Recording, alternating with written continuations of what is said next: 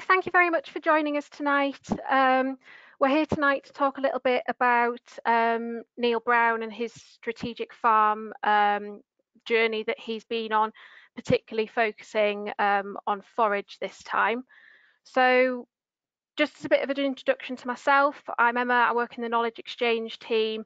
I cover the Midlands region and I work with Neil through his strategic farm programme. We also have with us tonight Neil, who's going to introduce himself and the farm shortly, Marc Jones, who is a forage specialist and works with Neil through his strategic farm involvement, and Leah as well, who works with me in the knowledge exchange team and covers the southwest region. Leah will be covering a lot of the back office side of the programming tonight, so all the technology. So she'll disappear shortly and then pop back up when you have questions that you want asking. So just a bit of an introduction first on how to use the technology. You should have these boxes on your screen. If you click the little yellow arrow, that'll bring out the bigger box that you can see on the right hand side. And near step 2, you can see type your question here. If you type your question there and click send, that'll send it through to Leah, who'll be able to ask those questions on your behalf. So just to get people started with that, please, if you'd just like to tell us which county you're watching from tonight. So Leah will watch those responses as they come through. But just a bit of a reminder while you're doing that, we're not saving up questions until the end of the webinar tonight. We're going to ask questions throughout. So please, as you have them, type them in. Leah will ask them on your behalf. You will remain muted throughout, so you won't be able to speak to us. But again, if you do have questions, comments, if something's not working, please just write it in the questions box and we'll pick that up. And this session will be recorded, so if you wanted to send it on to a friend afterwards or watch it again, it'll be on the AHDB Beef and Lamb YouTube channel, usually about 2 days after we've recorded. Just as a bit of an agenda tonight, we're going to be talking about some of the changes that Neil has made and is in the process of making on his farm. He's quite early on in his changing his grassland management, so we'll be following it really from the start.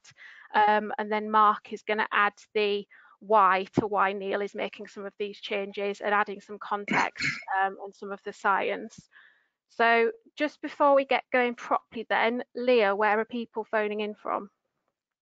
There's a bit of a variety. So we've got Cheshire, Northumberland, Devon, Cornwall, Essex and North Yorkshire. Brilliant. So the main thing is that you're all able to ask questions. So you've now got no excuse not to do it as we're going along. So it's working. So thank you very much, Leah. Neil, then, just to get us started, not everybody here tonight may have joined some of your events before. So did you just want to talk us a little bit through a background to your system and yeah, just explain what you do at Newhouse? Hello, welcome. So yeah, at Newhouse Farm, we're a family-owned business. We're tupping about 800 ewes, including ewe lambs. We're calving about 30 suckler cows. We've got 40 acres of arable rotation, primarily is barley and root crops. We take all cattle through to finishing and lambs. And we're mainly Suffolk cross mules and North Country mules. North Country mules are bought in as ewe lamb replacements, and the Suffolks are homebred and tupped as hogs as well. Brilliant. And did you just want to give us a bit of an update on what you've been up to since October, which was when we had our last event? So yeah, we tupped about 650 ewes, 130 hogs. We bolused all the ewes and ewe lambs this year. We've scanned them all now. So the ewes have scanned 191%. With 2.2% barren rate, and the hogs 130% and 9% barren rate. Brilliant, thank you very much. So One of the things that you wanted to address as a priority when you joined the Strategic Farm Programme was grassland. So I just want to cover over the next 10-15 minutes or so kind of your reasons for wanting to do that. So if I'll just stop sharing my screen. There you go.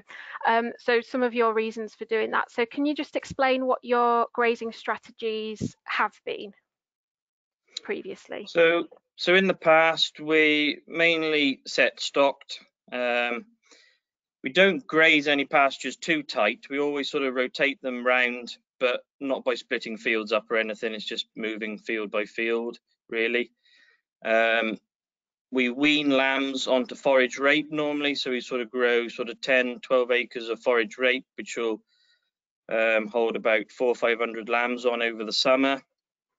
And then we rotate the lambs then around the grassland after that. Normally all the yearlings get sent away on winter keep. And if we do have stubble turnips in our arable rotation, normally, or if we have fat lambs left over, fat lambs will go on to that. But I'll try and get the ewe lambs onto the root crops as well. And that's about it, really. With that system, what do you think worked particularly well, and what maybe you weren't so happy with, if there is anything? So the forage rape works well in the summer because that we can hold a lot of lambs on that and get them off the grass when we've got the grass shut up for mowing. Ideally, could do with more sheep away in the winter, and probably we do like to keep our ewes and lambs in small bunches. So we're sort of 50 ewes and lambs in a bunch is plenty for us normally. But we're obviously going to be trying to get into the habit of having bigger bunches of ewes and lambs to rotate them round. So getting used to having bigger bunches really. So, and sort of tupping groups would normally be a sort of 100 ewes in a bunch as well. So that's about where we are. And you touched on then about getting lambs away quicker. Just remind us when you lamb. So we lamb from mid-March, the Suffolks first, then the mules from end of March, and then the yearlings and the hogs then from the 1st of April, or from the 5th of April. And when have you generally got all lambs gone by then, just as a point of reference? So normally most lambs are gone before we start lambing, but so yeah, too many are carried over to the following year. But this year we've managed to sell them all before Christmas. Brilliant. And Mark, in a few years down the line, what could Neil be kind of hoping to get to with that? Where should he be hoping to have kind of got rid of lambs by? Yeah, I suppose he'd be really aiming to get them away before tupping time, and then you'll have more grass around for tupping. And then I'm sure you say you've probably got plenty enough land into the scanning percentage, but you could keep those ewes in better condition after tupping as well. While you're obviously tupping new lambs, you can always have a few of those floating around at the back end. But if you can try and move the majority that little bit earlier, just gives us the option to keep more sheep during that winter period as well. Yeah. So Neil, why did you want to get more from your forage? What was your reasoning behind it? So we farm bench the enterprise against other similar businesses, and from looking at the farm bench results, that our feed costs are very high. So I want to try and make better use of the grass and look at making better quality silage for the young stock and maybe the ewes. And also been looking at soil sampling more as well, so we can look at our fertilizer use more and improve things that way, really. Okay. And I think we're probably guilty as farmers of sometimes taking our grasslands for granted. So Mark, what do you think the added value of focusing on forage could be? And I'm just going to show you a slide as well that you've got for this. Yeah. So in terms of the advantages you're going to get, well, I suppose just looking at that chart just to explain it, we've historically, you can see the lamb price. There's usually a bit of a peak in April, May, June, and then you always get to August, September, October, where there's a real lull in the price. So generally, I suppose if farms are feeding creep feed all the way along, it's obviously going to be quite profitable to do it April, May, June. But if you're selling a lot of lambs later in that season, obviously it gets to a stage where you're losing money on them. So really, we're wanting to try and focus on the system. So maybe for early lambing farms, sort of mid-February, we wanted to put quite a bit of creep feed into them and get them gone in May and June, and even the first half of July. But after that, it's then focusing on good grassland management to try and get them away off as cheap as you can before you start having to feed them into November, December, before the grass quality disappears. So really, we want to be focusing on getting those lambs away quicker, getting higher growth rates through, high clover content in a lot of those grass swards. Again, the use of red clover. A thing that a lot of farmers forget about is the quality of silage, especially for cattle and sheep during that winter period. That could probably save you 10 grand, 15 grand by just getting that silage of very high quality. And then the other aspect, which is always forgotten, is if your grassland management is better, your stocking rate is going to be so much higher. So, for instance, you could, Mr. Average might be at 2.5 ewes an acre, while the top third might be at 4 ewes an acre. I think the potential there, across a flock, I think I've written it down somewhere later in, which we'll get back to. But again, it's about 20 grand on a 250 acre farm, so you can see how the profits on these farms can almost double with good grassland management.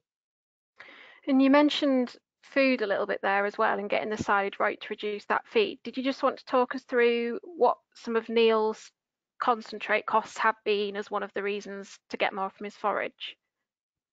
Yeah, so with the sheep on the left hand side, to be fair, he hasn't been feeding the sheep a heck of a lot compared to average, so he's not really over average there. So he's feeding about, what we got there, 18 ton, about 4.5 grand, plus a few ton of molasses.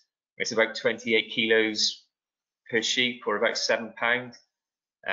So again, the average is about 35 kilos. So you're not talking a major difference there. You're slightly under. But where the big issue is creep feed. So we can see with the lambs a little bit lower down, there's about 72 ton of creep feed going out.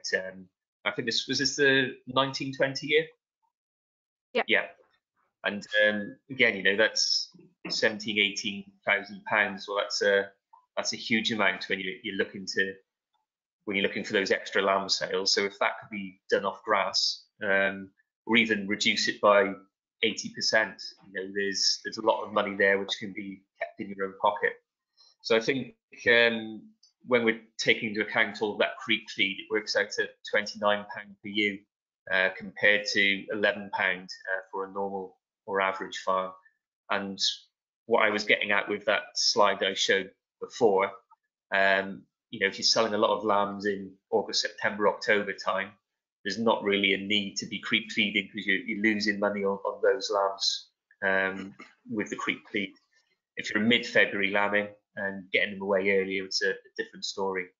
And then with the cows, again, I think there's a reliance on what I would describe as suckler silage, really. So there isn't quite the quality there. So you're talking 9.5 ME silage, and it just means that you're having to feed quite a lot of concentrates to the store cattle in their first year, but also to the finishing cattle to get them gone and get them away. So if we can increase the quality of the silage by quite a bit, it will make a huge difference in terms of the amount fed. Again, with the grassland management, if we're able to rotationally graze some of the store cattle, hopefully we actually be able to get them away at 18 months before they're actually housed again. Yes, at lighter weights, but with those big costs during the winter period with feed and store prices at the moment, it's probably break even at best feeding cattle through the winter. So if you can sell them lighter straight off grass, it's going to be more profitable and then lead to, you don't have to make so much silage. And again, there's more acres available for more cows. So you can see how it all stacks up in the end. Yeah. And if we reduce that hard feed, Mark, does that automatically mean that we're going to lose growth, or can we have the same or similar levels of growth on a forage-based diet?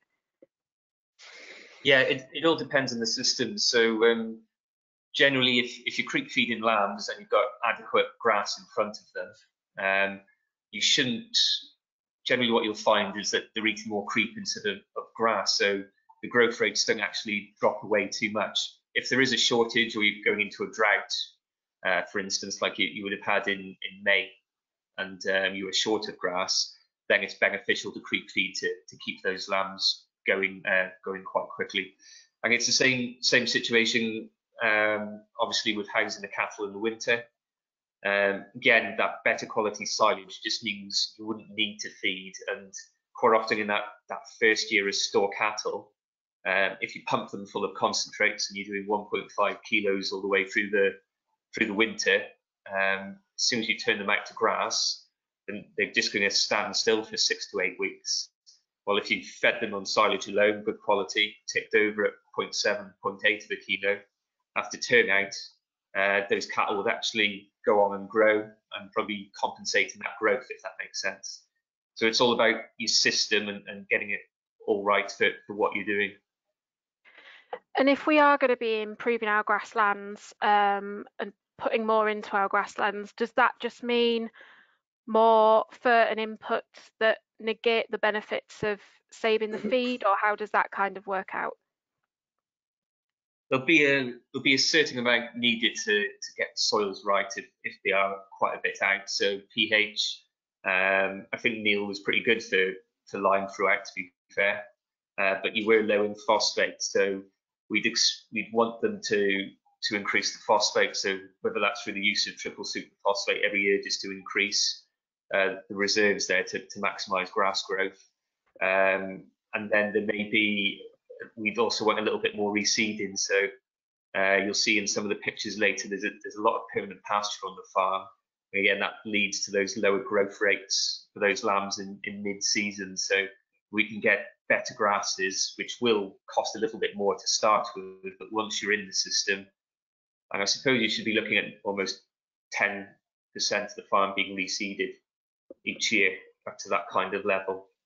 And again, if your pH, P and Ks are correct, there's no reason why that sward can't be in for 20, 30 years, and that ryegrass and clover be maintained in that sward if it's managed well. Yeah. Leah's popped up, which means we've got questions or problems or both. So Leah, I'll hand over to you. Just a quick question for Mark. What organic forage crop for ewes or lambs will generally give the highest protein percentage, and what would that percentage be? Well, I suppose grass clover lays can be 20-25% protein, which is almost too much, especially in the spring, and it drops off as you're going into the summer. Really looking for very highly digestible swards of high protein or crops. So again, rape is ideal in the summer. Again, very high digestibility and protein, probably 17-18%. You've then got your red clover lays, again, high protein. It's the high protein which really finishes lambs and gets them up onto those growth rates. Then you've got chicory, plantain, and the herbs, and again, they're going to be 20% plus. And then even lucerne, not a lot of farmers are grazing lucerne, but again, you're into 20 plus in terms of protein content in those swards. Okay. And we've spoken a bit about productivity and growth and profitability, but what are kind of, Mark, the less tangible benefits of having your own homegrown forage and not relying on inputs like feed? What are kind of the non-tangible bits of that? Yeah, well, I suppose it's you're more sustainable at home on the farm. So, for instance, I think rolled barley now you could buy it for about £180 a tonne, while last year it could have been 120, £130 per tonne. So again, there's less reliance on that big jump in feed price if you are buying a lot in. And again, you just wouldn't need to buy it. So I'd cost, say, for concentrate for sheep, for instance, is £240 a tonne, or 24 pence. It works out per kilo. Well, grass is at 6 pence and silage at 12 pence. So if you can produce very good silage, I know organic farmers won't, if they've got 12 ME silage, they're not actually feeding any supplements at all to their twins. So it's just things like that which can be tweaked just to reduce your reliance. And then the concentrates can come in at the edges of the year or in times where you're struggling just to top up, if that makes sense. Yeah, okay. So what we're going to do now is we're going to try something a bit new to me anyway, and we're going to try and do a poll.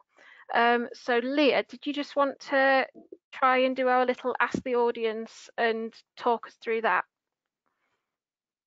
Yeah, so on your screen now you should see a poll and it's multiple choice. So on average, how much of the grass you grow do you think is utilised by set stocked grazing? And you can select one answer, 45%, 50%, 60%, 65% or 70%, and we'll just leave that open for a minute. And just while that's open, Mark, why is utilisation important as well as productivity and just producing more grass? Yeah, so it just means that the grass that's available to the stock to eat, there's more of it there for them. So how I would explain it is, if you see fields with sheeping, probably in July and August time, you might see a lot of sheep with grass seed heads, up to the top of their legs. Well, all that grass is what they're not eating because it wasn't managed properly at the start. So if you were able to keep it a lot shorter and in that vegetative state, you're able to utilize all the grass all the time, if that makes sense. So essentially you're able to keep a higher stocking rate by managing the grass or utilizing the grass better. Brilliant. Leah, have we got any results from that then of what people kind of think? Yeah, I think they've stopped voting now, so I'll close the poll. The results were, so again, for the question, it was on average, how much of the grass you grow do you think is utilised by set stocked grazing? 4% of the audience said 45%, 36% said 50% utilised. Sorry, Leah, can you just share the results?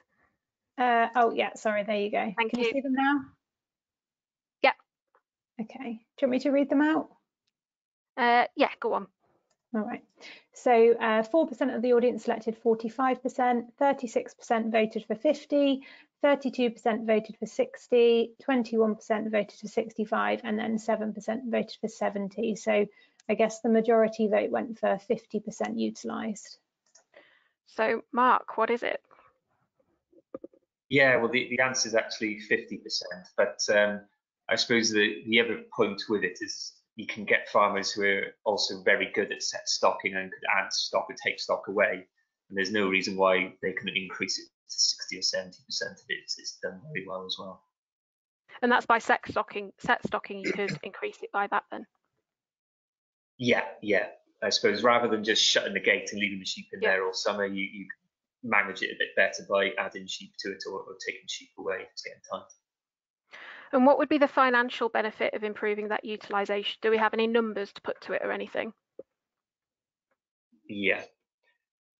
So I suppose what we're really looking at, if you could increase utilisation from about 50% up to 80%, that would be the equivalent of increasing, I suppose, stock numbers from 2.5 ewes an acre up to 4 an acre, if that makes sense. And if we're looking at say a £50 gross margin, which is probably a bit on the low side for a lowland flock, that'd be £75 per acre, or for a 300 acre farm, we'd be up to about £22,500. So you can see how that extra stocking rate can really add up across an average sized farm. Yeah. So just moving a little bit from grazed forage onto conserved forage, and we've mentioned silage a little bit already, but Neil, can you just tell me about what you did differently with your silage prep this year compared to previous years? So yeah, if we're making silage for the young stock, for the weanlings, then we've been sort of cutting it a lot earlier, before it goes to head, and sort of tedding it once within the hour of mowing as well. So the least times I can move it, the better. But it's faster drying if I can ted it within an hour of mowing it. We've gone to 6 layers of wrap, which seems to help keep the silage better. Leaving it sort of a day and a half after you're mowing it before baling it up. And was that more or less time than you were doing previously, or how is that different? Probably leave it longer than that, really, maybe 2 or 3 days. But the problem with us is we're making our silage far too dry. You know, sort of 50–60% dry matter for our silage, so it's too dry. So we're trying to bale it sooner, without being too wet, but baling it sooner and younger. So that's for the young stock, and then maybe look at feeding the ewe silage. In the past, we've never fed ewe silage. Always made hay for the sheep. I always thought drier the better for ewes, but can't seem to. We make lovely hay, but just can't seem to make quality hay. So. And in the last week or so, we've had one of your silage analyses back, and it is just one analysis of the sample that you took. But Mark, did you just want to comment a little bit on what we learned from that analysis? Yeah, so the analysis came back at about 9.5 ME and crude protein of about 10. So again, the quality wasn't really as high as we would have liked it, but I suppose at the time, the field that was being harvested was Westerwolds, which would have been in its 2nd season. I think it might have been. And again, we had that very dry period, so it headed a lot earlier than what it would have in a normal season as well. So just with that combination, although you'd probably cut it a good week, 10 days earlier than what you would have normally, you probably would have had to cut it about, you know, another 10 days or a fortnight earlier again. So that is a slight problem with the use of Westerwolds, really. It's a bulky crop, but it just hasn't quite got the digestibility of your ryegrasses. So in the autumn, Neil's put in quite a bit of a red clover perennial ryegrass ley. So again, for next season, the hope is that we'll have a silage with much higher ME. Ideally, we're looking to try and get up to 11.5 ME, with the aim that they can be on ad lib silage, say for the steers and the heifers in that store period, and hopefully gain about 0.7 of a kilo with no supplement at all. So currently, with a 9.5 ME silage, which is fine for suckler cows, you're having to supplement with a couple of kilos of concentrates just to get them at that 0.7, 0.8 of a kilo, if that makes sense. So silage quality is really of great importance. Brilliant. Leah, have we got any questions coming through? Just the one, and it's for Mark. Can grazing lambs on herbal leys like chicory mean that you can reduce your worming treatments? Yeah, it has been shown that there is less worm burden on the crop because they can't seem to be able to crawl up it quite the same, but also because of the tannins as well.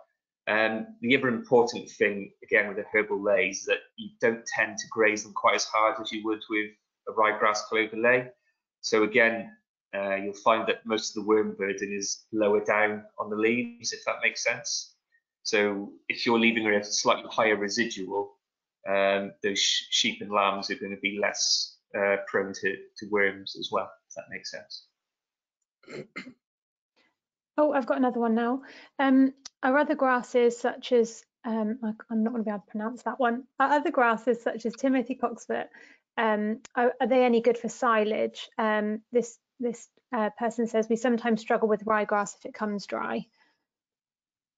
Yeah, there's no reason why you can't use cocksfoot and timothy. Again, timothy heads a little bit later. Cocksfoot tends to head a little bit earlier. But once it's headed in May, you can generally keep it quite well. I think it's just a matter of the same principles, really. To keep that very high quality, you want to be cutting it before you see a seed head. And as soon as those seed heads start emerging, the quality and digestibility, no matter what the grass, will really drop off. The other thing is with ryegrass in some of these very hot, dry spells, it gets stressed, and I've seen it put a seed head up at just a couple of inches in height. So again, with some of these dry spells we're having, ryegrass can struggle a little bit, and some of those alternatives really help. And one for Neil. What date did you mow your silage grass this year? First cut was done end of May. Thank you. That's all I've got now, Emma. Brilliant, thank you. So just to talk about some of the changes and get into some more of the detail about the changes you've made then, Neil. So you tried to start changing your grazing management, grassland management last year, which of course coincided with the drought that we had in early 2020, which wasn't ideal. But can you just talk me through kind of the changes that you made early last year and then what happened? So yeah, so we tried to start rotational grazing last May. Probably didn't rest enough grass over the winter to give us enough cover in the spring. But we come very dry in May and sort of burnt up. So I sort of mobbed up the ewes and lambs into bunches of 200, and then I was starting to split the fields up and rotate them round. So I started that, which was working well, but the grass wasn't growing back, it was just burning up. So I didn't have any grass coming back for them to move back onto. So I ended up having to take the fences up and just let them run the fields and just keep rotating them around the fields instead of smaller paddocks. But I think that was just purely down to the drought. It was just a bad year to start on. So that's what we put the fertilizer on early as well. We'll try to get it on early as we could. So we got some urea on March, but I think because it just comes to dry in April as well, didn't it? It didn't take effect really. Yeah. Did you have anything to add to that, Mark? Yeah, I think we just, I suppose Neil never really got ahead with the grass to start with. So after coming out of set stocking, there wasn't really the cover of grass there to really get going. And because of the dry spell, we just weren't able to build up that cover of grass across the farm. And then I think the combination of a lot of those grasses on the permanent pasture, I think you could notice it quite clearly between a newer reseed and some of that permanent pasture, that it just died to death in that drier weather. So again, a little bit more reseeding or slightly different grasses would have been of more benefit really. So do you think Neil would have had problems even without the drought, or do you think it was just literally bad luck in the year that we chose to start trying to improve this? Yeah, I think it was quite a bit of bad luck, because hopefully if he was rotational grazing from the start, he would have had a higher cover built up from the winter. Again, the main principle, we're trying to rest more grass through the winter for the spring period, so we have a higher cover. And then once you've got those higher covers, the soils are going to dry out a lot slower. And again, the root depth goes down quite a bit more. So again, it's all of the benefits when you come to those drier periods. It wouldn't have given you a heck of a lot more grass, but it might have given you a 2 to 3 week buffer. And then you could have made the decision slightly different then. Do we need to feed silage to slow them down, or add a little bit of creep feed? I think the problem was with when that drought hit, you know, it was quite hard to make decisions. Normally you'd have it later on, you could have weaned early, but obviously you couldn't do that at that stage. And then some of the other options, Like us at home, we just decided to graze the silage fields, knowing that we could buy silage or silage later in the year. So it was all about prioritising those ewes and lambs. So if Neil had been rotational grazing for a number of years beforehand, and he had that kind of 2 or 3 week buffer in front of him, how many years does it take you to get to the point where you have that buffer? Is it from the first year of resting, or is it kind of 3 years, 5 years? How long? Yeah, it's literally, if it's rested in the winter and it's managed in that first season, there's no reason why you shouldn't be able to do it straight away. So it can be as quick as that, really. It's not like the grass has got to respond. You know, it's got the ability to do it no matter what, if that makes sense. So when would be the best time to start thinking about doing that then, to make sure you get that resting period? Well, unfortunately, you're probably almost working 6 months ahead with grassland all the time. So again, you normally start the season in late summer, so you're talking August, September time.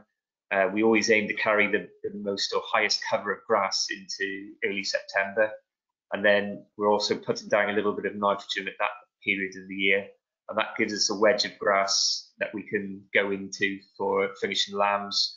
Hopefully we're not silaging at that time, so we've got the whole farm to go at, and then we've also got that grass available for tapping. And then we'd be aiming then to start resting fields from almost early or mid-December, ready for lambing time. So it's not the whole farm, but it's a large proportion of it. So that grass can be rested for turning out after lambing, or if you're outside lambing, that month before lambing, if that makes sense. Then you've got the covers. Then you've got the cover of grass growing with the ewes, early fertilizer going down, and because you've got that higher cover, the grass will grow away with the sheep rather than it disappearing by grazing it too early at a lower cover. So at this point then, it's probably good to ask our audience another question.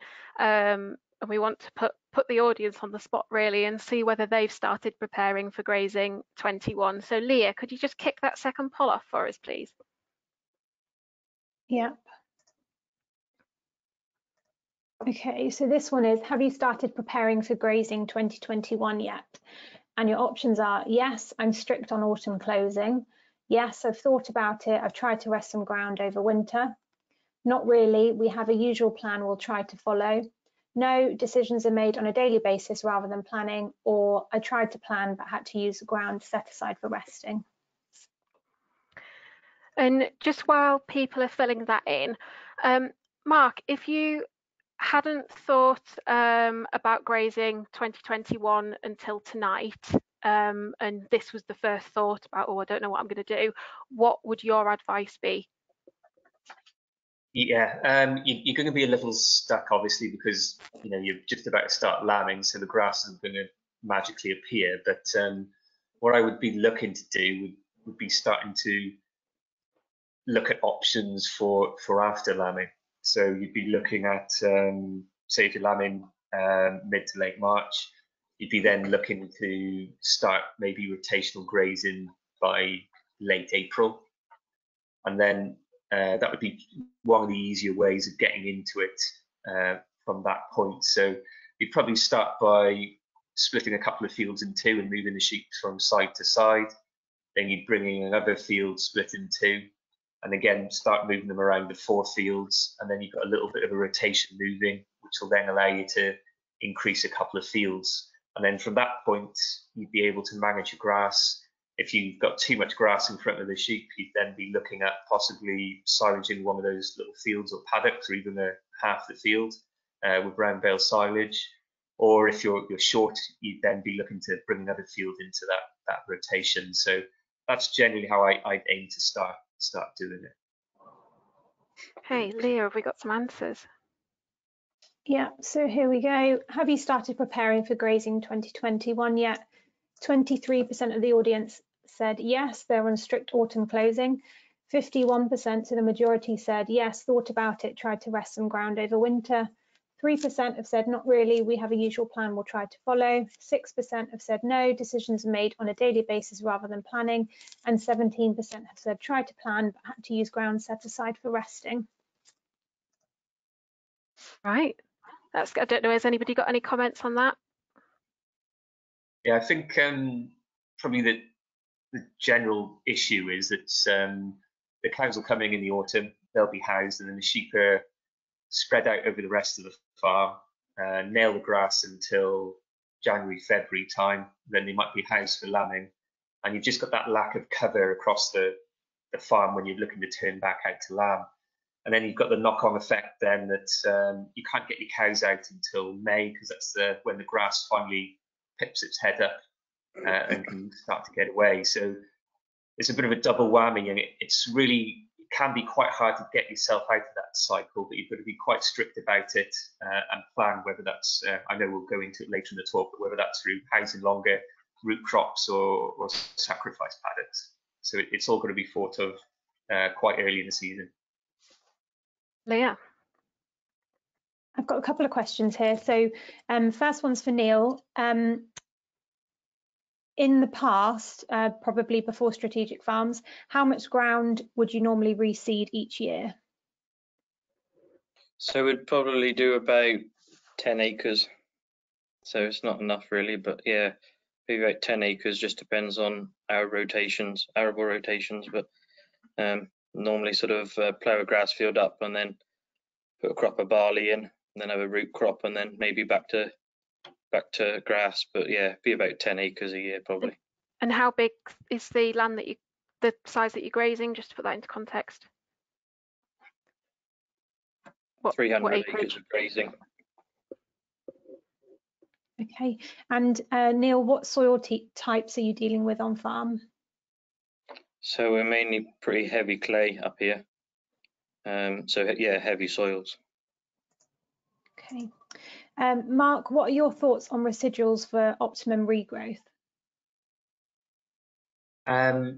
Really, if you're trying to maintain quality, you want to be getting it down to that golf ball height, really, which is about 4 centimetres or about 1500.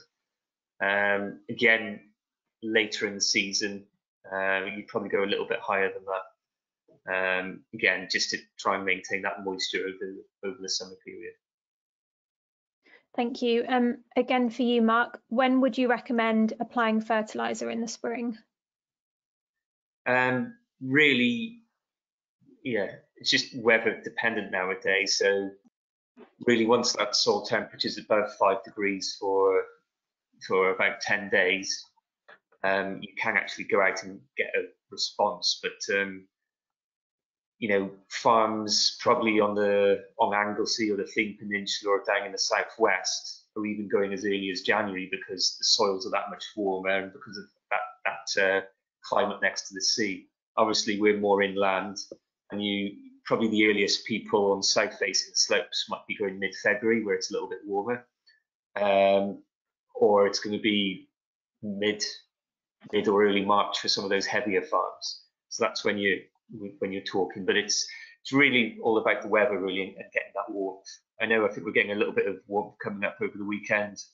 Well, 17 degrees down in London. I don't know what it's doing in Ludlow. So might be a chance. Neil, another question for you. Roughly how many weeks before lambing do you house your ewes, and is this something you're looking to change? So yeah, I'm not too keen on housing the ewes too early, so I'd bring them in a fortnight before lambing. But if I can't get enough sheep away over the winter, I'm looking to get more away over the winter. I could do with a good relationship with a dairy farmer, but we might have to look at housing a bit earlier. Thank you. And one final one for Mark. In midsummer, grass goes to head very quickly. Topping doesn't do any good. So would you recommend mowing instead as soon as stock move around the rotation? Yeah, mowing's a good way of getting that residual down and getting that fresh regrowth. So again, particularly with sheep or with young cattle, especially with cattle, quite often find some of the pasture goes stale because they'll sit and lie and pee and poo in the same places. So it just allows that nice clean sward to start again. But again, it's looking for that moisture around, or if there's no moisture, you know, there's no point doing it because it just opens the sward up and it's going to be drier for it and it'll, yeah, be slower to restart again. Okay. Thanks, that's it there, Emma. Thanks, Leah. So, Mark, thinking specific to Neil then, with this improved grassland management, with a rotation, with getting more out of his forage, what are the realistic benefits you're kind of expecting from him, short and long term? Yeah, I suppose initially it's going to be prioritising that better silage. So we're going to be looking at, you know, reducing the cattle feed probably by 60–70%. That's really what we'd like to get down to. And then with the sheep, again, they're not too far away with the ewes pre-lambing. It'd be nice to get some better silage there, but really the priority is going to be the lambs and getting that feed bill down. So again, you're doing a lot of grazing with rape, which is a good way of getting into the system to get more of those reseeds up and coming. And then hopefully that'll allow us to put some of these better silage lays and red clover lays in, which again will give us more options again for finishing lambs, if that makes sense. And then hopefully then there'll be a bigger area of rotational grazing just for those lambs on very good high quality lush swards. The sheep, you know, once they've been weaned, they can go in that permanent pasture, be mobbed up into bigger groups, kept quite tight. And then I suppose the longer term aim is, you know, what can we increase that stocking rate by? Could we increase it by 20–30%? You know, with the same, well, with a lot less feed. So it's just those key management decisions, really. Stocking rate is key, and second, it's getting those lambs away, and thirdly, it's yeah, just reducing feed use. And do you think it could do anything for soil health, or are there benefits there? Yeah, with the rotational grazing, generally you're going to have better soil health because the root depth is going to be lower because if it makes sense, the more grass you've got above the ground, because you'll always carry a higher cover, the deeper the roots will be throughout. It tends to mirror what you see above the ground. And I think you've even given or got the option of GS4, haven't you, Neil? I think in a couple of the fields potentially. Yeah. So again, with some of those herbs, chicory, plantain, that deep taproot, so you get down into that soil, and again, hopefully be a bit better for soil health. Okay, so Neil, with a thought to what you've done kind of over the autumn winter then with resting ground, do you want to just talk us through kind of what you've been doing to get a better head start this year? So we've probably rested a good 60 acres of the farm, which has had nothing on since October. So there's a nice bit of cover of grass there now. We've had the ewes, sort of kept them into bigger bunches on sort of sacrifice fields, so had to feed hay a lot earlier this year. So just kept them on tight on drier fields, on the drier ground, and kept them there till now. And now we're feeding concentrates as well and ad-lib molasses, and then be looking to house them now a fortnight pre-lambing. But mainly is resting more ground over the winter is what we've done so far. Okay, and Mark, I'm just going to share some photos for you to talk us through, please, with kind of May to February and what some of Neil's ground has looked like. Yeah. So I suppose if we start off with the picture in the middle at the bottom, that would be May 20. So again, that was when you're looking to start the rotational grazing. You can see on the right-hand side currently being grazed, and then the idea would be to move into the left. The only, I think I mentioned, the only issue Neil was having was that his fields were quite big for the group size of sheep he was having. So he wasn't really able to get the, you know, by splitting them just in two, he wasn't able to get the grazing pressure required. to bring those swards down within 2 or 3 days. So that's where we're aiming to try and keep bigger mobs of sheep together to reduce the electric fencing. Really, the other alternative is a lot more electric fencing to make those fields or paddocks a lot smaller. We've then got some of the permanent pasture there in the top left hand with North Country mules. That is kind of your typical kind of grassland across a lot of the farm. Unfortunately, when you go to assess how much ryegrass and clover is in that sward, there's very little. There's a lot of weed grasses, so we just weren't getting. That's why we weren't getting that response through the summer period, really. So that was quite noticeable. So hopefully, with the rape and maybe even some winter root crops, something like swedes, we can start to, on some of that drier ground, we can start to outwinter some of those sheep to rest more of the other ground and get a bit more of a rotation going.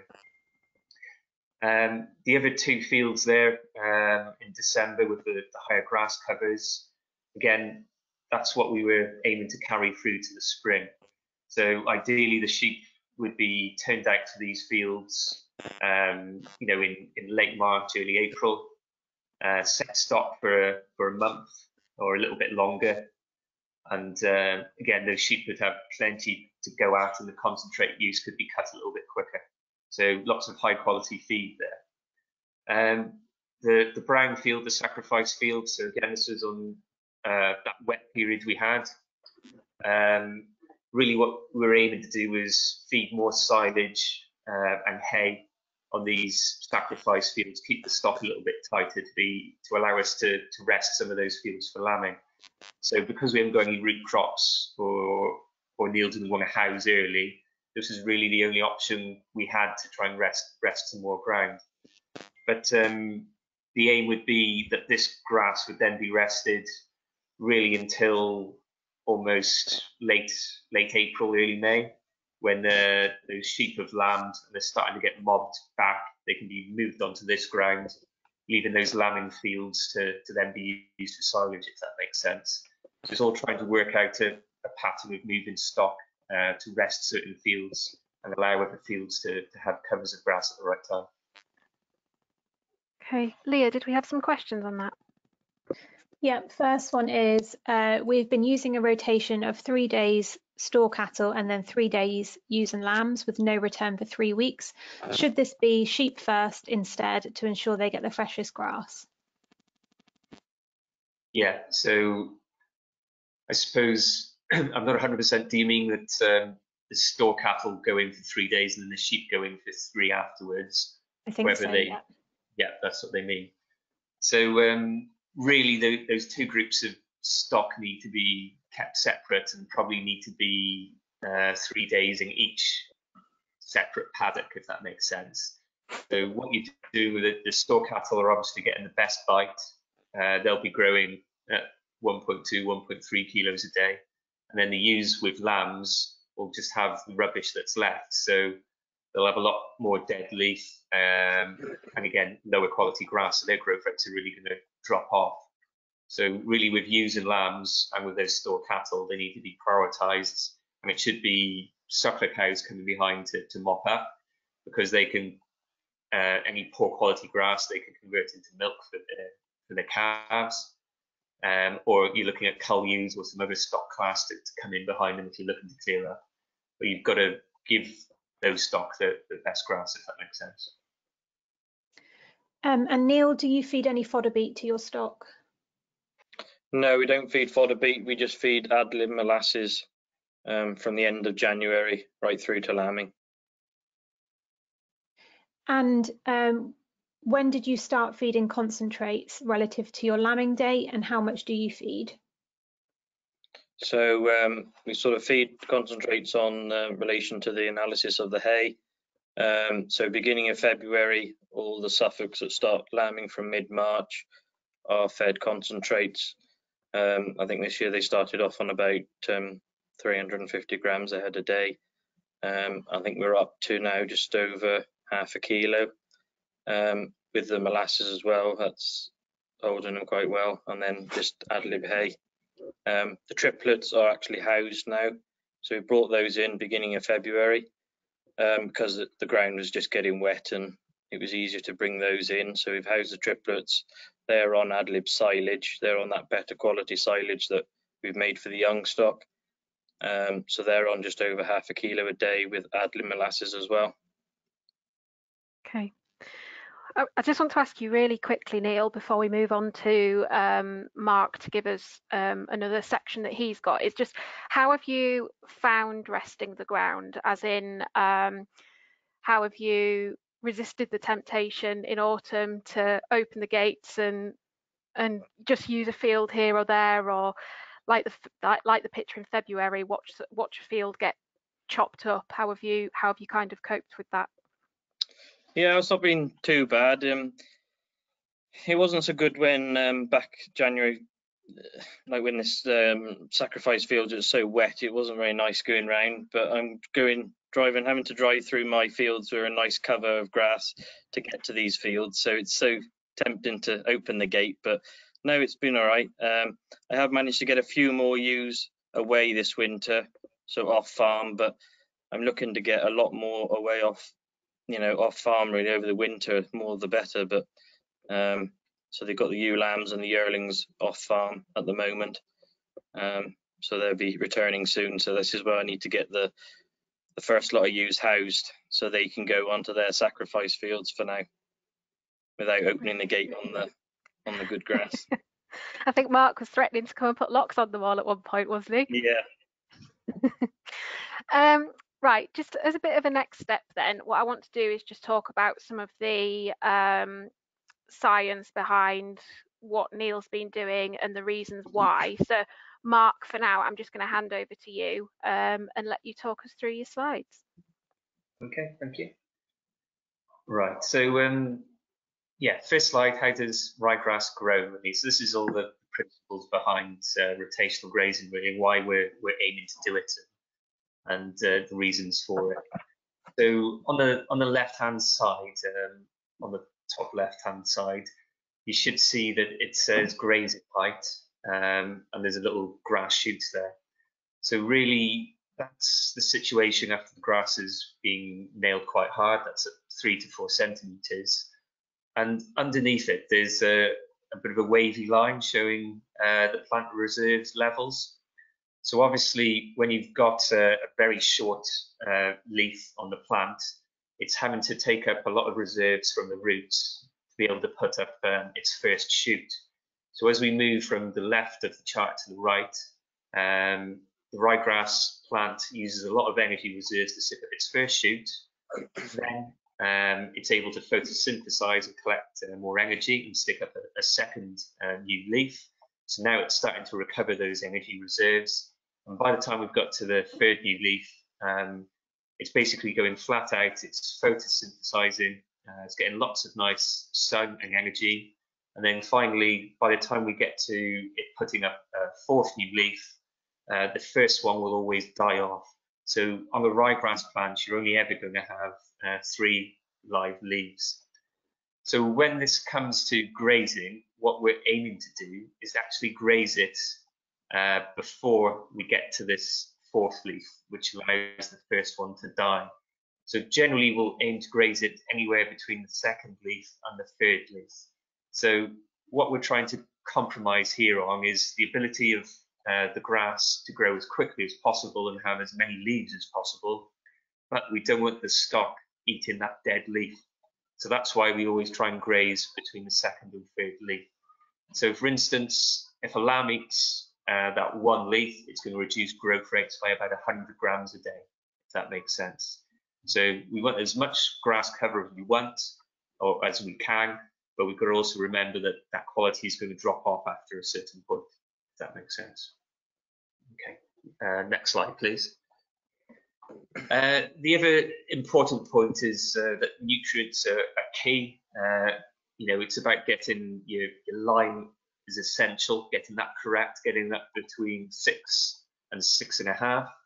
For instance, phosphate locks up by about 50% as soon as it gets down to pH 6. So that's why we're aiming for almost 6.3 to 6.5 for grassland. This chart here, I'm sure most of you have heard of Charlie Morgan, but back in his younger years, going back to 1990, they did an experiment at Bromwich Mawr, which is an upland research farm, and basically they did 4 experiments.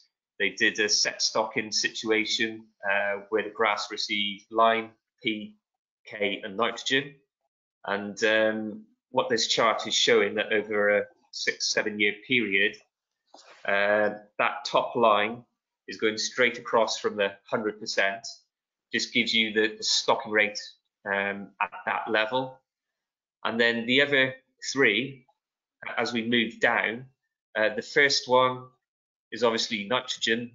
The second one down is showing a drop in stocking rate because it's not being applied with nitrogen. The third one down is then only receiving lime and not receiving P and K. And then the final one is receiving no nutrients at all. So what we're trying to show there is that the stocking rate has dropped by 60% on that sward which has received no nutrients at all. So it's important, even if you're organic, to try and maintain that lime, P, K, and nitrogen. The one thing that was noticed from this experiment that there was only 10% clover in the swards to start with. So if we had 30% clover, like we're trying to aim for, that second option with lime, phosphate, and potash would probably be, 85 to 90%, if that makes sense. So it just shows what that effect on stocking rate can be by that lack of inputs. Okay, next slide, please. This is just going back to what we were talking about with the question or the poll. So we're just looking at the different options in terms of set stocking with a little bit of movement, rotational grazing and paddock grazing, and the utilisation or what we can graze with this stock. So basically, with set stocking, the sheep are there all year round. It's not getting a rest. With set stocking with movements, you're probably moving the sheep every 15 days, 20 days, something like that, and they're just moving around the farm slowly. Rotational grazing, you're probably moving them every 4 to 5 days, and then you're up at 65, 70% utilisation. But with paddock grazing, you're probably moving every 2 days or even less than that. So the dairy farmer, for instance, would be moving every 12 hours every time they milk. They'll be into a new paddock. And really, the more you do that, just those stock are able to graze down quite hard, clear out the sward, and get that nice fresh regrowth. Well, if you can imagine a sheep or cattle have been in a field for 10 days, by the time they get to the 6th, 7th day in there, it's not very tasty for them. They've walked all over it, weed and pooed all over it, and you're just wasting so much grass. So that's why we say that we're looking for those much shorter times in each paddock. Okay. Grass wedge. So this is really important with rotational grazing, and why we need a wedge. And by a wedge, we mean the different heights of grass across the farm. If all the grass was the same height and you turned your cows out in May, obviously the first field you would graze, or the first few, would be fine, but by the time you got to the 10th field or 10th paddock, that'll probably be about 2 foot tall, and you'd waste it all and have to silage it. So what we're aiming for, by managing our grass in the autumn, by closing our fields out off slowly. So for instance, with cattle, our last grazing rotation might be in October. The first fields grazed might have been the 1st of October, but we would carry on grazing until maybe mid-November. So that first field on the 1st of October that was grazed would not be grazed then until mid-February. And then the last field, which was grazed in the middle of November, wouldn't be grazed probably until the first week in April. So then when you come through to the spring, you've got different covers of grass in those fields, and it allows that grass to recover in front of you. So it'd be the same principle with sheep, just obviously slightly lesser covers. And all it means is that you maintain a tighter control on that grass, and you don't need to waste so much later in that spring when that May peak grass growth occurs. Okay, next slide, please. Okay, so this was the key bit for Neil. It's trying to rest that ground. So whether that's coming from sacrifice fields or it's looking to compromise throughout. So probably one of the most obvious ones is looking to outwinter. So we've got pictures of sheep on fodder beet or swedes. Obviously with fodder beet, it's a very high yielding crop. So you're needing very dry fields to make it work, which might not be suitable for Neil. Swedes, again, quite a good hardy crop. Will keep sheep very well over the winter, and would probably work quite well on some of those drier permanent pasture fields at Neil's, and you could keep quite a considerable amount of sheep for probably 60, 70 days on Swedes there. We then, at the bottom left, we've got your sacrifice fields with silage. That's one way of doing it on some of the heavier farms if you're not happy with putting root crops in. And then on the right-hand corner, bottom right-hand corner, we've then got all grass wintering, which you quite often will see on farms where it's a little bit milder. So maybe in the southwest, Fleet Peninsula, Anglesey, you've got a little bit more growth through the winter. You divide your fields up into maybe 100 paddocks, and those sheep in one or two big mobs move all the way around the farm, and that's how that works. And then the other two options, it's going to be house them for 8 to 10 weeks, which is more expensive, but again, it might be the only option. Or we look to tack sheep out, so whether that's on stubble turnips or dairy farm grass. But it's really important to rest that grass for quite a long period. It could be 60, 70 days, especially those lavender fields. Okay, next slide. So in terms of working out a rotation, what I've done here is to try and keep it as simple as possible. So if we looked at a standard, say, sheep mob of maybe 200 sheep and twin lambs, again, this is going to differ for every farm because you might have blocks of ground at different sizes, but also you've got to be able to handle 250 sheep and twin lambs, and you're going to need good dogs to get a mob size of that in as well. So if we're looking at a 65 kilo ewe, it'd be eating about 3% intake. So it'd work out at just under 2 kilos a head of dry matter it would be eating. 250 ewes would then be just under 500 kilos a head, per group per day, at 488.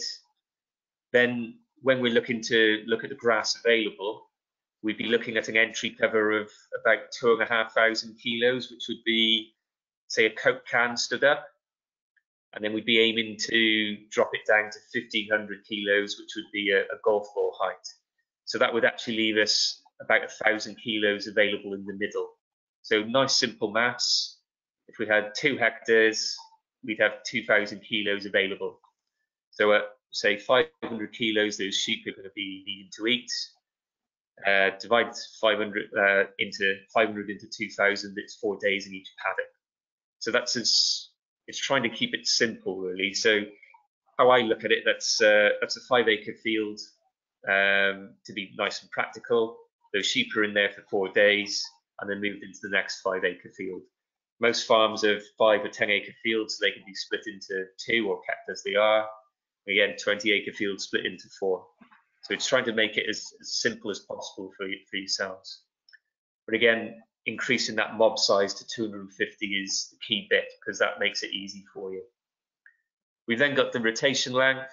So if we're growing at 50 kilos a day, we're aiming for 1,000 kilos cover in between that we can graze. So we look at dividing 1,000 by 50, and it comes to a 20-day rotation. So 20 divided by 4 equals 5 paddocks, because obviously we were aiming for 4 days in each, if that makes sense. The key thing there is flexibility. You might need extra paddocks if it goes dry or grass growth drops off. And then also, if grass gets ahead, quite often you'll have to go in and silage. So at least with a bigger mob, of 250 ewes, you're going in and silaging 5 acres rather than 1 acre. You know, it gets a little bit more easy to come in and take out those fields individually. Okay. Right, so quickly onto sort of trying to maximise growth from forage. So what I've done, I've just broken it up into ewes and lambs, weaning, and then growing and finishing cattle. I think for ewes and lambs, the key thing is to try and get 2 to 3 day breaks, ideally. They're better than 4 to 5 day breaks. And as I said before, if you can imagine the sheep go into a field, the first thing they'll do is eat the clover. They'll eat the top third of the grass and get the best pickings. As you can imagine, by the time they've been in there 5 days, you know, they're eating stalks and rubbish at the bottom of the sward. So again, you're trying to minimize that. If they've got 2 days of eating the rubbish at the bottom, they're not going to grow. So we're aiming for those quicker breaks of 2 to 3 days. We're then also aiming to hit the residuals hard. So that golf ball height is what we're looking at, especially in the spring. If it gets out of control, it means that grass will lose its quality and go to seed head too early. So that's vital for us to maintain those growth rates as the milk yield drops in those ewes. And, you know, once those lambs are getting 8 to 10 weeks of age, they're going to be eating a lot of grass and it needs to be quality. And then I would always prioritize the twins over the singles. So the twins would get the best grass. If that means you keeping them in a field for 2 days and then bringing in the singles behind them, or even suckler cows behind them to mop up, do it. Moving on to weaning, we're looking at high clover and herb content. We're looking at that much higher protein, but they're also a lot more digestible than ryegrass midsummer. Again, we're aiming for grass covers a little bit higher, 6 to 9 centimetres, and we're aiming for those lambs just to take the top third of that grass. So probably only utilisation would be 30%, and then move them on to the next field. So they're getting the best of everything. And then you're mopping up behind them with the dry ewes or with suckler cows or any other livestock class if possible. And then finally, with growing and finishing cattle, priority really is don't overfeed during the winter. We're looking for them to have compensatory growth in the spring and hit a rise in plane and nutrition. If you overfeed them, you'll be in exactly the same position. They just wouldn't have grown for the first 2 months of grass. So you've chucked all that concentrates at them for no benefit. Different if you're selling store cattle straight off farm and you're wanting them to make, you know, look nice and flashy in the market in March and April. But, you know, those are the cattle I would be avoiding to buy because they're going to sink.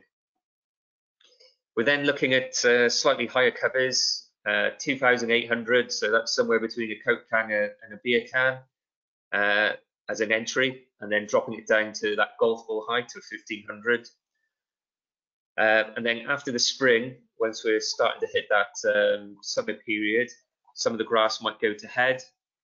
So we're actually looking to then go out and pre-mow to allow those cattle to actually eat it directly off the floor, or we go in afterwards and mow it after them. So then we're getting some nice high quality regrowth for them. We can also take some of those fields out for silage, so there's some nice high quality grass there. And in a perfect world, we'd be aiming for 2 day shifts. So again, they're only having probably half a day of clearing out the bottom of the sward and 1.5 days of eating good quality. There's no reason why those shouldn't be doing, you know, 1.2 to 1.4 kilos a day. Final bit is on silage quality. So there's a little graph there showing the quality of the silage in terms of dry matter digestibility.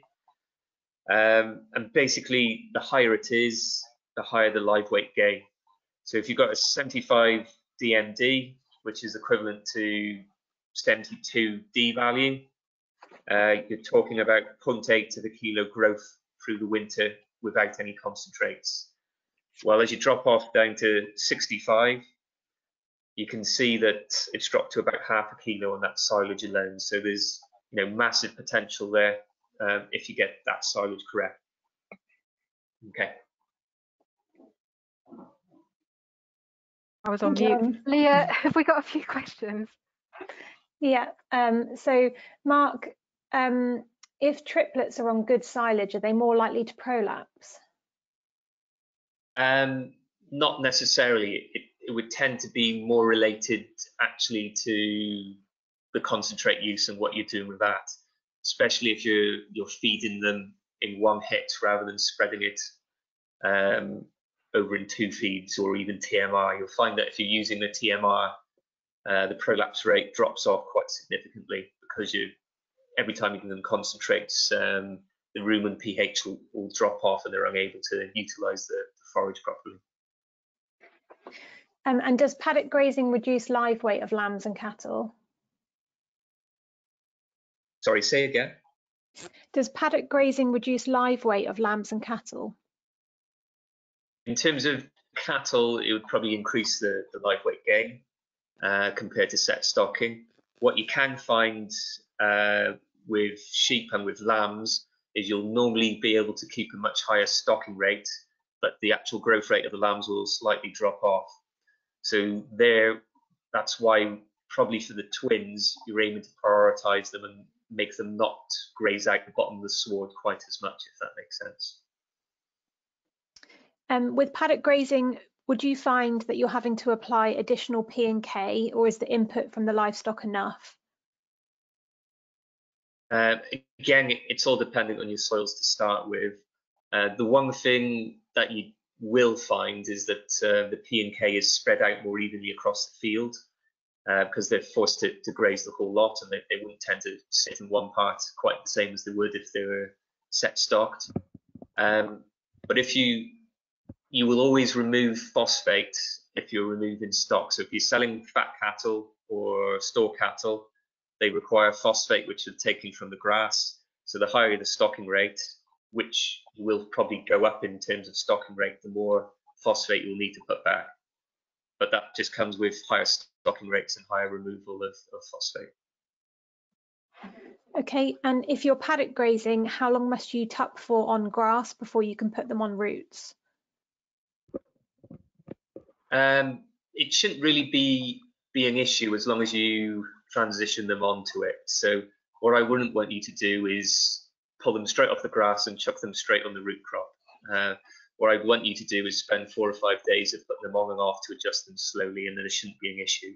You've got to think of them exactly as a dairy farmer would treat a dairy cow. You know, they're always obsessed with transition, and you know they've got a dry feed and they transition onto you know, after they've calved onto they'll have a high yield mix and low yield mix. So its transition is everything. Okay. Mark, do you really quickly just want to mention these, and then I'll come back to asking things of Neil? Yeah, so in terms of measurements, some of these tools can be quite useful just to try and gauge, you know, what I've been talking about really, because it's really quite hard to understand what 1,500 kilos or 2,000 kilos is. But normally I would go out and you can get one of the sward sticks on the right hand side for free off AHDB. Again, that's quite a useful tool, and all you would do is put a clipboard down so it's slightly compressed, and then take the figure off the ruler to give you an idea of measurements. The next step up then would be getting a plate meter, and then that would allow you to budget and put a lot more information into a software package. Perhaps, God, I can't think of it now. The one I was thinking. What's the Irish one? Emma, I don't know if you. Were you going to say AgriWeb or something? AgriWeb, yeah, AgriWeb. I'm glad I picked the right one. Yeah. No, AgriNet, sorry, not AgriWeb. AgriNet, right. Yeah, that's it. But I think AgriWeb have something equivalent. So you can then put all this data in. It'll give you budgets. It'll give you a wedge of grass, so you know exactly where you are. But to be quite honest, as a beef and sheep farmer, once you get your eye in, I'm quite happy with farmers just going coat can to golf ball. That works quite effectively throughout. So again, just a little mark on your welly, and once you've been doing it for a while, you can probably just judge it by eye. And I think it's only if you're really looking to push it to that extreme level, you go into paddock paddock grazing and really pushing, that's then when you're wanting to do more budgets and more software. Brilliant, thank you, Mark. We've got about 10 minutes left, so I just wanted to cover before we finish kind of where you go next, Neil, and what your next steps are. So how is your ground looking now compared to other years? A lot greener. So yeah, we'd have a lot more grass about now than the normal years. This year's probably helped as well by having all the fat lambs gone by Christmas and all the cull ewes. It's something we've done in the past is keep them to spring when the prices get better, but they've all gone out the way, so it's less stock eating. So yeah, there is a lot more grass about to turn out for some ewes and lambs. And when you do get to the point of turnout, what's the plan? So just turn out ewes and lambs, so set stock those for about a month. The sacrifice fields will be resting, and then probably mob up some ewes and lambs, about 200 in a bunch, and then start rotating them round. Probably leave about 20 acres allocated to the store cattle, so I'll have 30 weanlings to turn out, and rotate them on there. So and what's the kind of plan with your inputs? When are you hoping to get your fert out? So fertilizer early as possible. So it'll probably be looking hopefully beginning of March. Okay. And Mark, what are the key things? Obviously, we don't know what grazing 2021 is going to be like. What are the key things you can do if we get too much grass, and equally if we don't get enough grass? Yeah, I suppose if you've got too much grass, again, it's just drop any fertilizer use because you don't need to be using that extra nitrogen. Then it's really just trying. I think it's always harder to manage grass if you've got too much. Your stock will do worse if you've got less of it. And so if you've got too much, because the digestibility drops off. So really, it'd be a matter of just taking as much as possible for silage. Really, that adds expense to the system. So, like in a perfect world, you'd be able to buy in some store lambs or something to try and utilise it.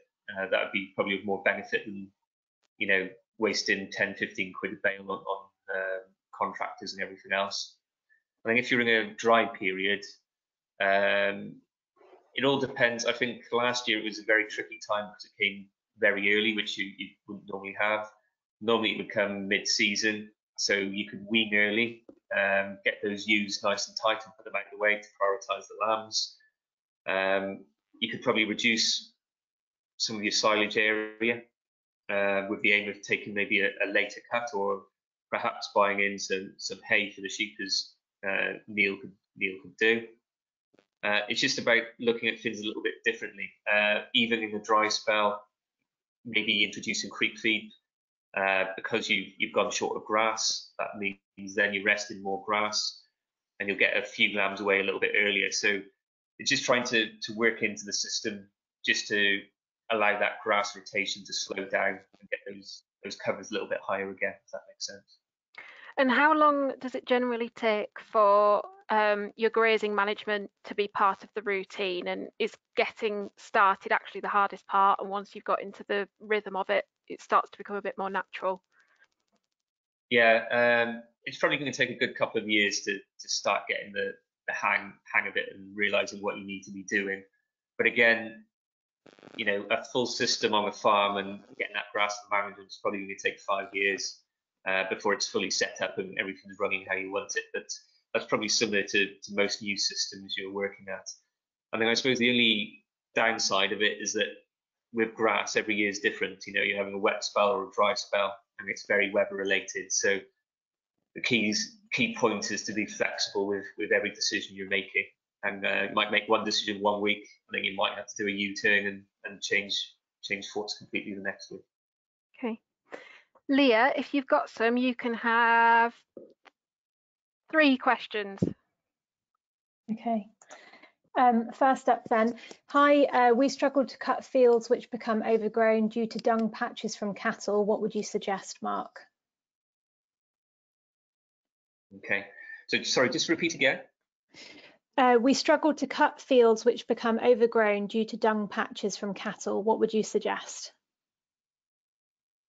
Yeah, there shouldn't be too much. I don't know whether they mean that, that they're unable to graze it where those dung patches are. If that was the case, I would go in and pre-mow it and get the cattle then to come and eat it directly off the ground. For some reason, that might be better rather than taking a silage cut. Once it's been left a day to dry, they'll suckler cow or any kind of cattle always mop it up off the floor, but they won't eat it if it was there living. It's really bonkers, but that's what they do. So you might be better off pre-mowing it, getting the cattle to eat it, rather than silaging it if that's the case. Okay, and a question for Neil. Do you ever sward lift or spike any fields in the spring, especially your sacrifice fields? Yeah, we do sward lift. Don't do it in the spring though. We do it September time, and yeah, working our way around the whole farm.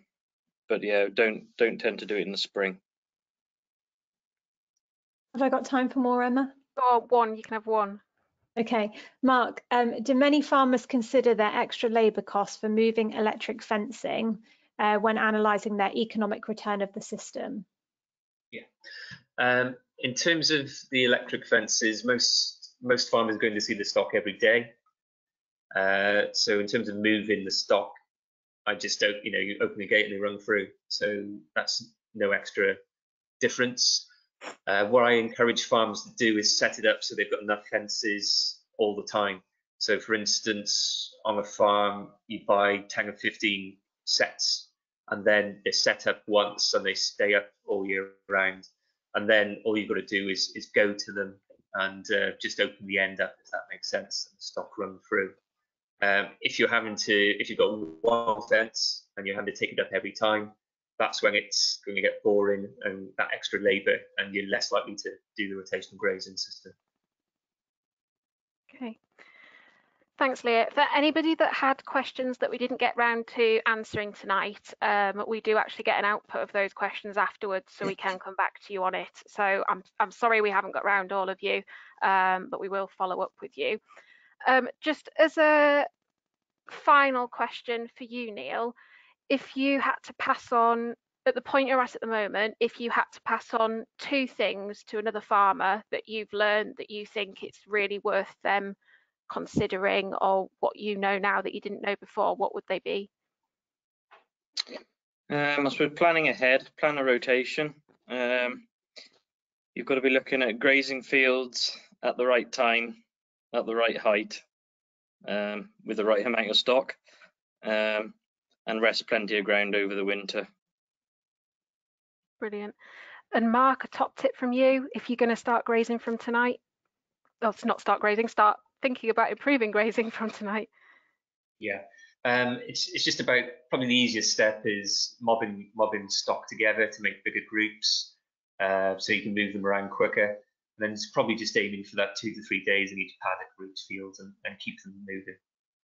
Okay, brilliant. Well, thank you very much to both of you for your time tonight, and Leah as well, who's been working away in the background, making sure things run smoothly. Just a couple of things I want to cover before I end the webinar is that there are a lot of resources available on the AHDB Knowledge Library. The quickest way to get to that is probably to Google AHDB Knowledge Library. But if there's a piece of information you're after that you can't find, please get in touch with a member of AHDB staff, because 90% of the time it's there. It'll just need digging out. So please don't be afraid to pick up the phone or send an email to somebody at AHDB and we'll sort it out for you. Regardless of where you are in the country, you all have a beef and lamb representative for your area. So find out who they are and drop them a line. Just as far as after this webinar's finished, you'll receive an email, and what you'll get on that email is a request for your feedback, which please fill it in. We do read them, we do take note of them, and where it's possible we do make changes to our webinars and our events to make them as the best for you that we can. This list of resources on the page as well will be emailed out to you, so there'll be the Planning Grazing Strategies for Better Returns book, which is available in hard copy too if you need it, along with all the other things on that list. And as Mark mentioned earlier, we do have a free sword stick as well. So please order one of those if you'd like one.